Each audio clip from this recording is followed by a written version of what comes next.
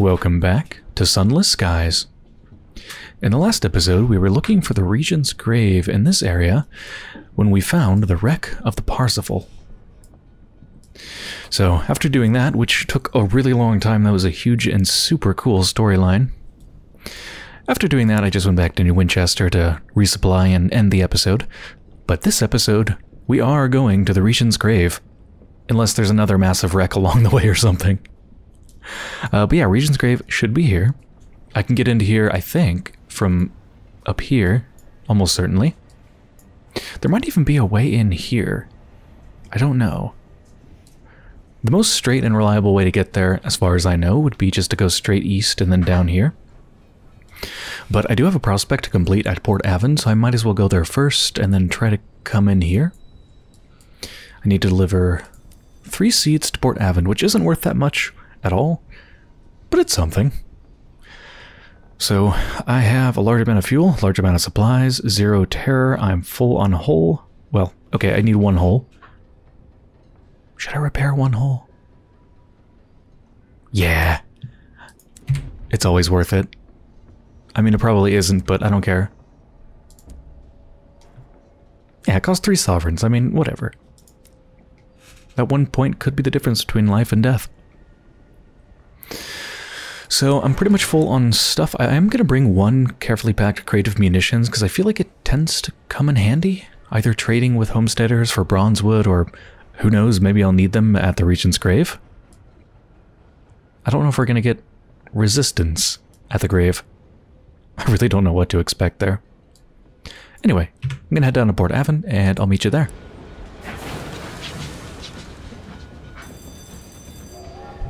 Cry havoc. You hear a disturbance and, oh dear, it must be the dog again. The baritone percussion of his barking echoes through the locomotive. There's a pressing question to consider. Where's the noise coming from? Check the hold or the driver's cabin. Let's check the driver's cabin. Someone whoops from the direction of the driver's cabin. The locomotive shudders and shakes like a racehorse on the cusp of their last great adventure. You enter to find the driver strapping goggles to the inadvisably big dog. They're making dog meat. I mean, the character dog meat, to be clear, from Fallout 4. He won't leave, the driver shrugs, scratching behind an ear. And since he won't leave, I decided he might as well be properly equipped. It was an effort to get him to sit still, and he's showing no sign of leaving. Make a distraction outside or steer the dog out by his goggles. I don't want to grab him by the goggles. That sounds, I don't know, kind of painful. Let's make a spectacular distraction outside. If you can tempt the inadvisably big dog's attention, he might leave. You exit the cabin with the driver and begin to raise a ruckus. You sing a giddy duet while banging a rhythm into the door frame. Luckily for everyone else, it does not take long for the inadvisably big dog to emerge, ears perked in the direction of the noise.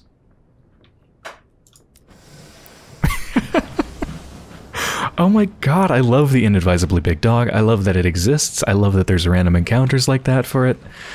Oh, it's just great. Another fungal fragment.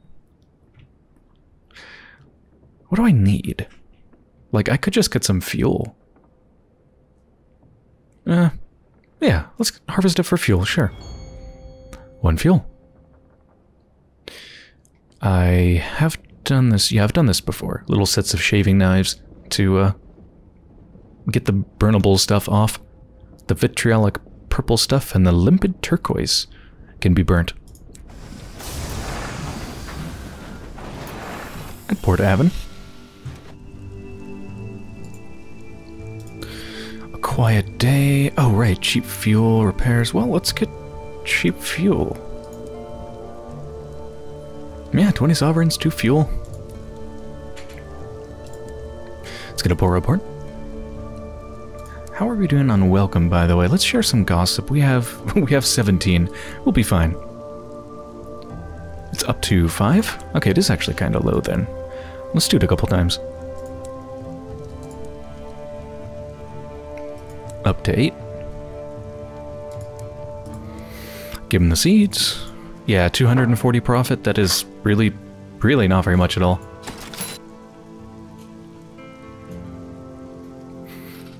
They have some hours. Given where I'm going, I don't want to buy anything. I want to have plenty of room. Who knows what I'll find? Is there anything at all that I want to do here? I mean, there's nothing to do at the inn, right? I still can't go upstairs. I could read some more speculative fiction. I mean, my terror is 3%. There's really not much of a point. No, we're good. Okay. I'm gonna head right here to not Trader's Wood. It's not actually Trader's Wood. It's actually there. But I'm gonna head here and see if I can get into this area through this little bit here. Here we go. Is that gonna go in where I want it to go?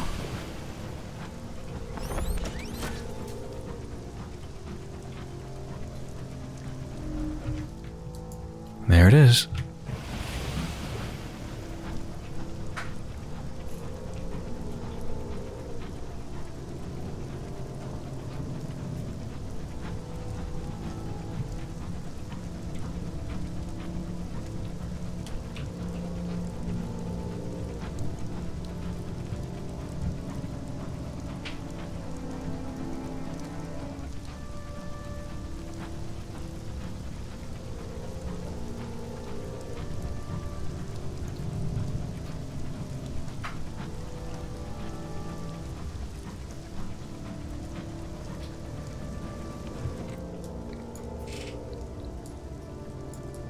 So it just leads up here, so what's the way in there? It's gotta be either here or here. Also, I'm coming up upon the Marauder base, so I wonder if they've respawned from last time? The looming bronzewoods cast deep shadows, perfect hiding places for outcasts, killers, and the desperate. Yeah, can I get behind this thing? Oh, I can. Or to the side of it, I guess.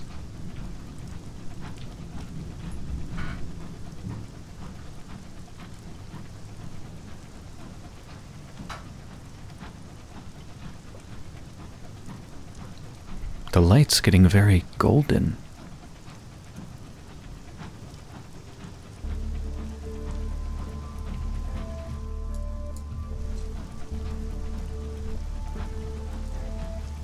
Yeah, everything's amber colored. Or bronze colored. Gideon's bronze.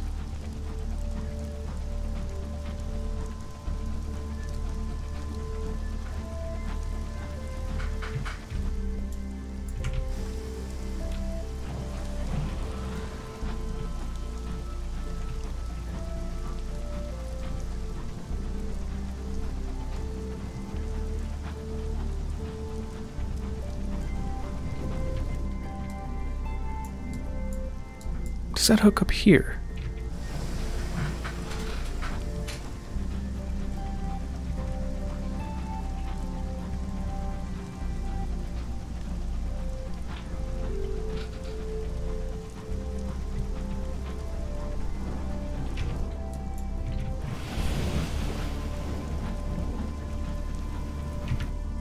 Yeah, okay, so there's quite a few ways in here, actually.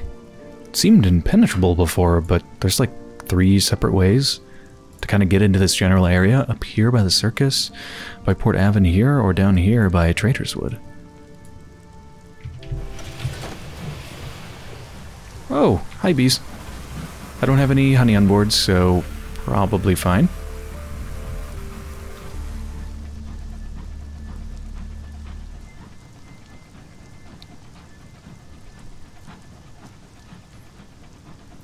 That thing down there, it looks like wood, but it's... It looks like wood, but it also looks like...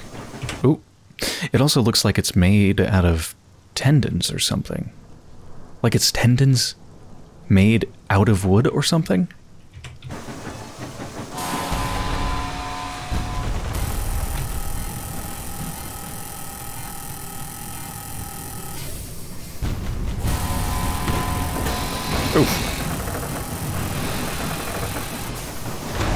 I knew that was coming, I just didn't avoid it very well. Loot the hold. Uncanny specimen.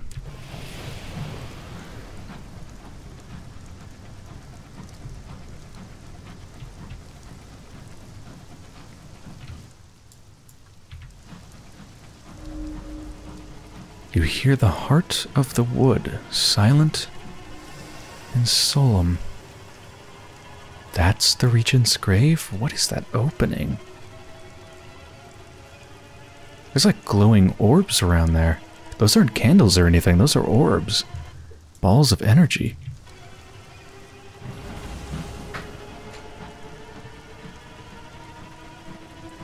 Before I go in, I just want to see what's right around it.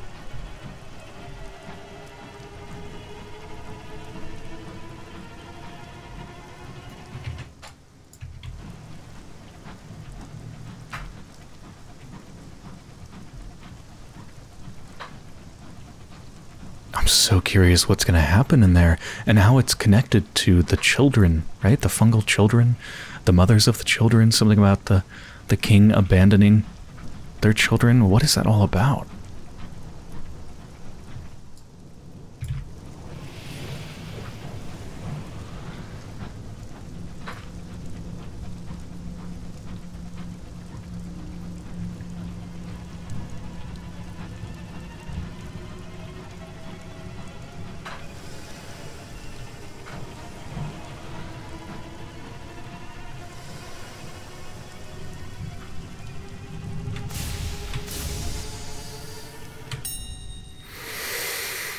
Here, at the heart of the forest, a great barrow built from ancient stone stands. Gates of star-forged bronze block the entrance. Open the gate, seal it shut forever, or leave. Wow, you could just seal it shut and just be done with it, huh? I'm too curious, I can't do that. Open the gate. You have the 3 seals and a translator. You will discover what was entombed here. Into the traitor's grave. Before fitting the seals into the gate, the scholar examines the correspondence markings on them. Something about to be used for visitation, and a reminder to not visit unless in direst need. Your scholar translates, plainly baffled. Each seal fits a particular depression in the gate. In goes silver, then bronze, then gold. As you place the final seal into the metal, the gate swings inward of its own accord. A long stair, vastly wide, descends downward into the gloom. Below, a wind howls with all the ferocity of a starving wolf. I just want to read that part again. The rough translation of the correspondence is something about to be used for visitation and a reminder to not visit unless in direst need. I don't think I'm in direst need, am I? I would know if I was. I mean, the stars are disappearing and that's a bit creepy, but as far as I know, I'm not in immediate danger. But, I mean, it's written in correspondence, right? I assume it was written by the suns, by the gods, and I don't trust them. Elizabeth absolutely does not. So I think Elizabeth would just ignore them anyway. At the foot of the stair is a burial chamber, fathoms high. Hanging from the roof is a skeleton. The bones are the size of locomotives. The skull palatial. Red correspondence sigils are branded on the bones. The trisected skull's mouth is sealed shut with chorister wax.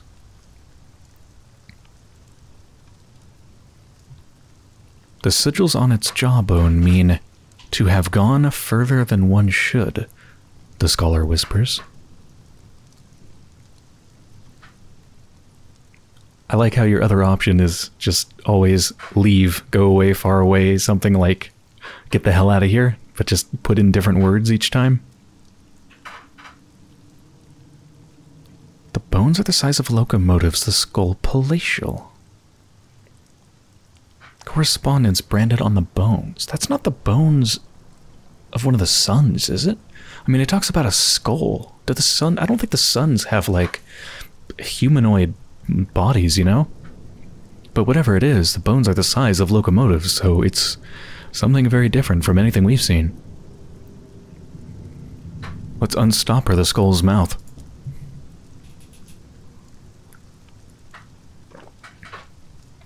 not to be forgotten. Standing well back, you order your crew to light a fire below the skull's mouth.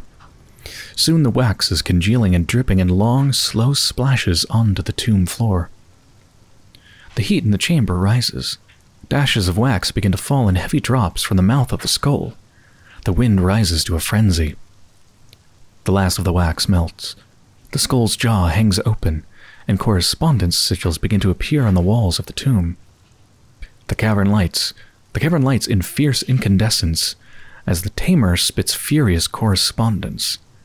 Your scholar struggles to keep up as they translate the sigils on the spot. As the tamer spits furious correspondence. What's the tamer? Hear the trader's words. Okay. The scholar translates. The servant was given a task.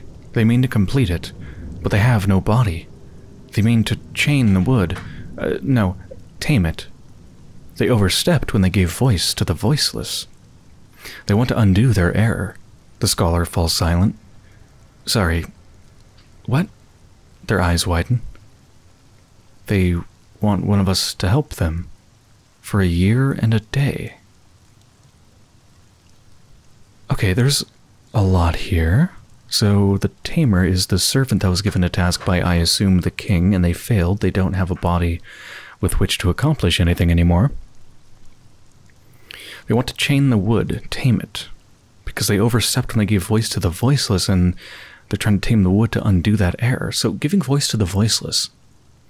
Is that what we encountered at... I mean, that must be what we encountered at the Barrows of Silence, right? I mean, the Barrows of Silence were... I think they were initially silent, but then I, like, unstoppered or opened a cave, and then there was a bunch of, like, screaming and words and all sorts of talking and all sorts of different languages coming out of the tombs or something like that were there. Is that where they messed up? The Barrows of Silence were... I don't know, maybe they just did a quick fix and just, like, stoppered up the cave or whatever, but didn't really fix their problem. Because they obviously made an attempt to silence the voiced.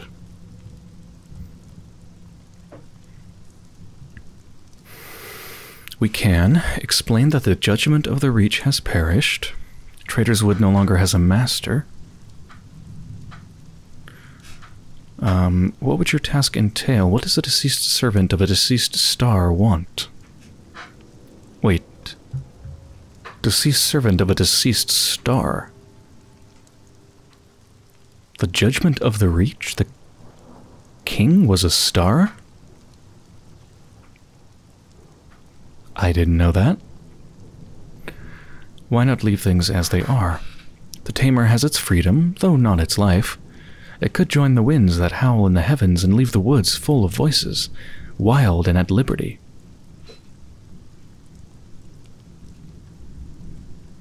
The giving voice to the voices. That must go further than just the Barrows of Silence, actually, now that I think about it. Think of the random encounters and all the stuff we've encountered in Trader's Wood. Talking flowers, screaming flowers, some of which kill people. Remember when we failed and one of our crew died? Yeah, there's a lot of things that don't normally have voices. Mandrakes, flowers, caves slash tombs slash whatever was there at the Barrows of Silence. Except, give the tamer your body so they can fulfill their duty. Or allow the scholar to fulfill the task. Wow, they'll do it? Or leave. That's a lot. Well, the first ones are questions. Explain that the judgment of the Reach has perished. Trader's Wood no longer has a master. A task incomplete. The scholar struggles to convey your statement, but the tamer appears to understand. Correspondence flashes like lightning. Ah, I know this. A duty magnified. The rights due to the dead. The scholar pauses. The chain of being, the obligations thereof. I don't know this last one. I think it might just be grief.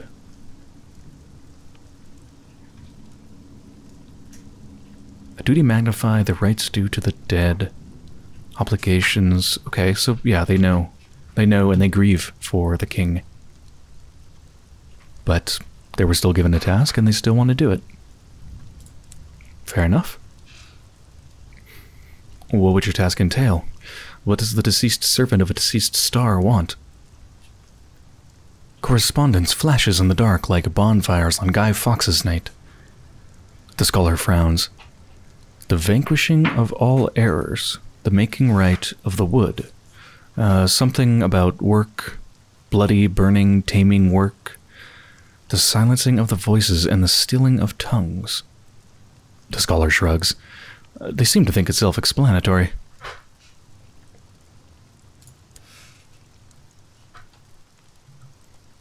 Why not leave things as they are? The tamer has its freedom, though not its life. It could join the winds that howl in the heavens and leave the woods full of voices, wild and at liberty.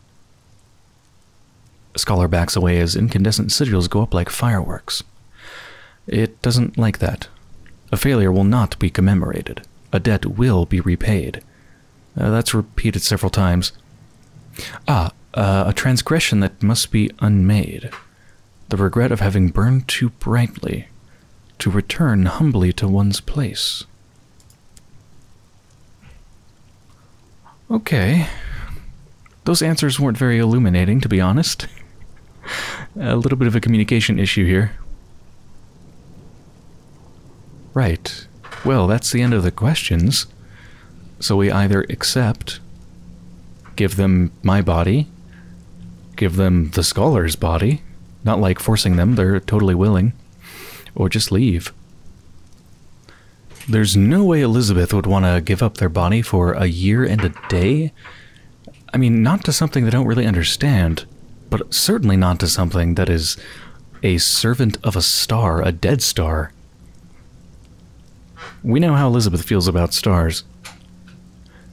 Yeah, so they would not accept. But damn, would they be curious. And if the scholar wants to do it, okay. They step forward, trembling. Let me.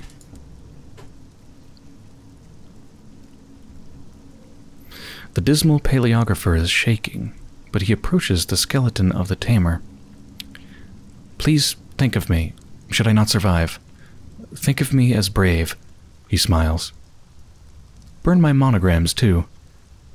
And then a wind is upon him. It howls as it forces its way into the empty places in his skull. He turns back to you, eyes unseeing, and runs from the tomb out into the wild of the wood. The grave is silent. Return to the parting glade in Trader's Wood in a year and a day to complete this story. That is so fascinating. A year and a day. It's barely been over a year. That's a long, long, long time. I think it's barely been over a year. I think we started maybe sometime around March of 1905 when we first started the game. I think that was the date. So it hasn't been that much over a year, and I've been playing for what, like 40 episodes or something? It's going to take another 40 more till I can do this. Probably. A year and a day. Okay, well, I need to write that down. The 2nd of August, 1907. Okay. I've got it written down. I'm so curious what's going to happen. Oh, it's so unsatisfying, but so tantalizing. The grave is quiet now. Leave the grave. You leave the long dark of the barrow behind you.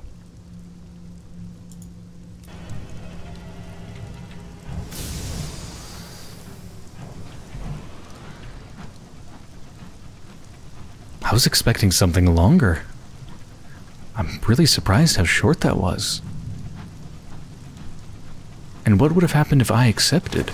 If I accepted and gave them my body, would that make time skip forward a year and a day and then we would find ourselves there?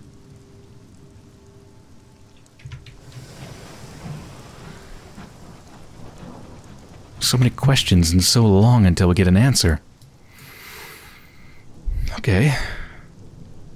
Well, where to now? Is that a scriver I hear up here? I'm just heading north out of here.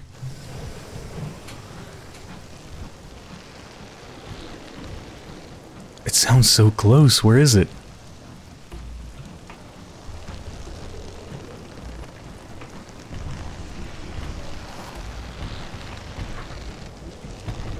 Ah, it's in a fight with some marauders. Oh god, a lot of marauders. Let's join the fray.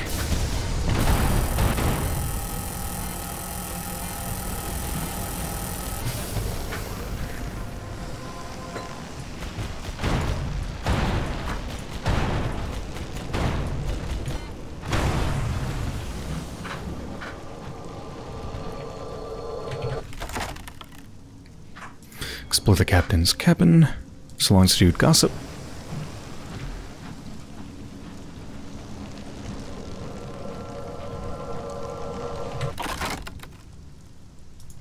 Captain's cabin, salon stewed gossip. I wish they had something else in their cabin.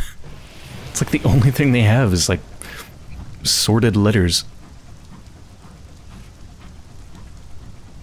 Pretty sure there was another marauder, and of course the scriver itself. Oh. Follow the sound of gunfire.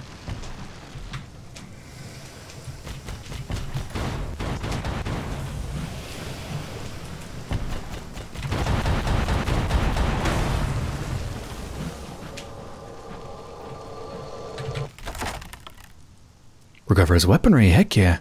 Make a decent amount of money for that.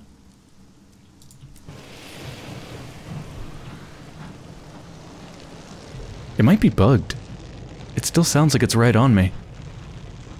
Like it sounds like it's coming from the center of the screen. Yeah, now it's gone completely. That was just a bug. The Rat Brigade is certain the dog will be the death of them, not through hunting, but by amiable drowning. Alright, so we are at Hybris. That's where I decided we should go. We have business here.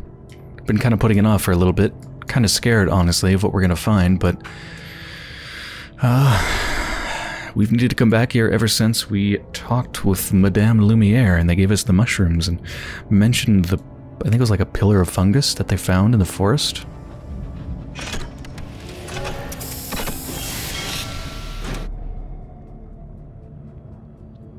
Well, I think this is a pretty good place to end the episode. I do want to continue a little bit more, but my voice is pretty tired. I have a feeling whatever's going to happen at Hybris now is probably going to be a pretty long encounter. Feels like a really big thing that we've been leading up to for a while. Confronting the mother or the children or both. So I'm going to save it for the next episode. Hope you've enjoyed so far, and I'll be back soon.